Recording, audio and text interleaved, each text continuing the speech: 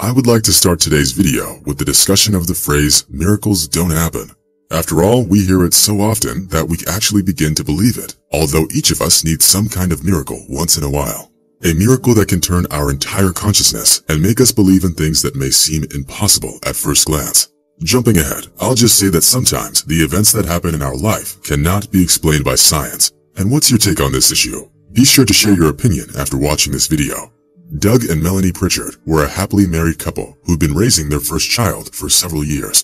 The woman enjoyed motherhood immensely, and therefore, when the question of having a second child came up, the couple had no doubts. To the family's delight, the pregnancy was going well without any complications or abnormalities. Besides, the mother was very responsible about her pregnancy and regularly visited the local hospital.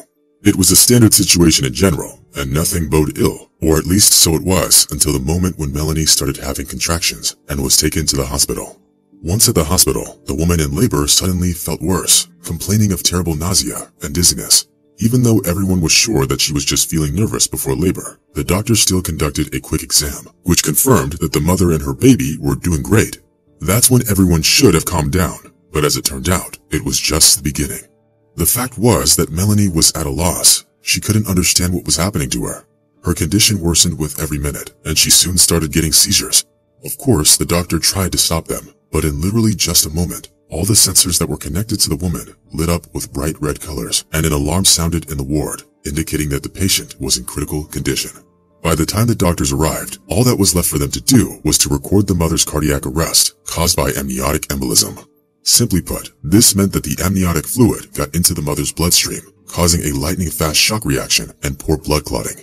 This occurs once in 50,000 cases, and of course, none of the staff had ever seen this before. All they could do was immediately send Melanie into emergency surgery in order to at least save her baby. At that moment, real chaos ensued at the hospital, while Melanie's husband watched in despair, realizing that he had lost the love of his life, all the while being unable to do anything to help.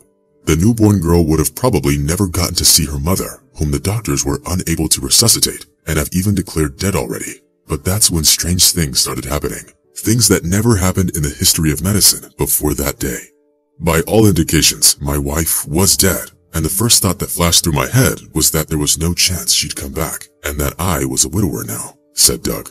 All this time, he was surrounded by relatives who came by to greet the happy mother and the newborn baby. But he couldn't find a place for himself in the entire maternity ward. The attending physician had already prepared the Pritchard family for the worst by allowing those close to Melanie to come in and say goodbye. They were still unsuccessfully trying to start her heart when Doug leaned over to kiss his wife and whispered one short sentence in her ear. "If you have any fight left in you, then fight." Of course, no one expected that some kind of miracle would happen, and after saying goodbye to his wife mentally, Doug couldn't even imagine how timely his words would be. After all, as it turned out later, being all alone between two worlds, Melanie heard them, and it was then that the miracle happened. The doctors were shocked when the woman's heart began to beat again, which meant that she was alive. But nevertheless, they immediately warned the husband that it was too early to rejoice. The thing was that her heart wasn't beating for too long, which meant that the brain damage would be significant. Besides, Melanie was still unconscious and in critical condition. She did come to her senses for the long 24 hours. And Doug was outside her door all this time. It may be difficult to believe, but after all that happened, Melanie opened her eyes. The first thing she said was her husband's name, and at that point, Doug was ready to believe in the existence of any kind of higher force. Since just recently, the doctors shrugged their shoulders, saying that his wife might never wake up. But she did, and the man immediately showed Melanie a photograph of their newborn daughter, Gabriella. Surprisingly, it seemed as if the woman hadn't yet realized what was happening around and got charged with an unknown impulse. Just 2 hours later, she already managed to restore her breathing without any help from machines and even talked to her family, who couldn't believe that a miracle really did happen. By the way, even the doctors ended up having to believe that it was a miracle, because contrary to their predictions that Melanie would definitely need a transplant and that her brain would never be the same, the patient monitors had a different opinion. And be that as it may, after some 7 days, without resorting to any drugs, the happy mother of 2 children was discharged from the hospital and got to go home. We don't have the words to describe our happiness, and even despite the doctor's attempts to find a logical explanation of this phenomenon, we are confident that it was a real miracle, the family later said in an interview. Today, the Pritchards are raising 2 beautiful children, having almost forgotten about that incredible incident at the hospital.